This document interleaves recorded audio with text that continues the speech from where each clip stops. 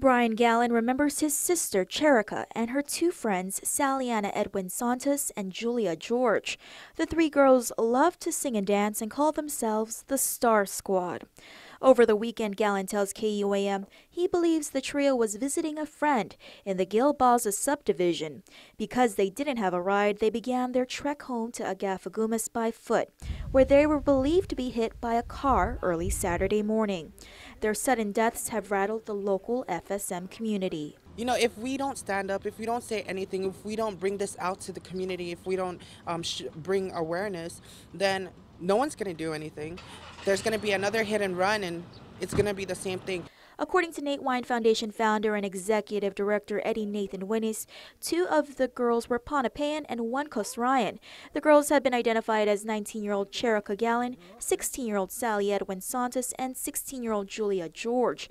Santos and George are sophomores at Simon Sanchez High School, while Cherica Gallen is a recent graduate from the Chico School.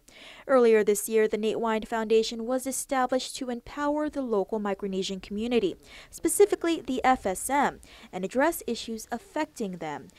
In response to Saturday's fatality, Winnie says a candlelight vigil will be held this weekend at the scene of the crime. I think these three girls, because of them, I know our community was like, they had a big impact on our community because they were so young and, you know, they died so unexpectedly.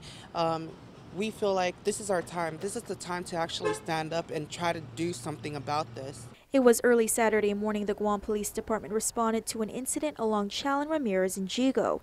On the scene were three unconscious women along the roadway leading to the Gilbaza subdivision. Although two were pronounced dead, one remained in critical condition for hours before passing away. The incident was classified as a hit and run, with GPD releasing the description of the suspect vehicle as a Nissan with damage to the front of the car and possible damage to the windshield and missing plastic undercarriage cover of the fender.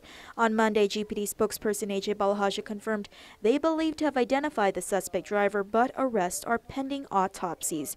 For Winnis, his biggest hope is that justice is served. Our people feels that, like, no one's working on it. No one cares about our people. No one cares about finding the truth, you know, to bring justice to the family of the people who died. The reason why we think that it is like very important is because this is not the only one, the only hit and run that we've ever had in our community on Guam. We've had so many, and like so many of them were unsolved until today. For Brian Gallen, he asked the community to stay strong as his sisters are in a better place. He also encourages people to stay off the road because he does not want to see this happen to anyone else. The candlelight vigil is set for Saturday, December 6th at the scene in Jigo. Showtime is 7 p.m. with the ceremony set to begin at 8 p.m.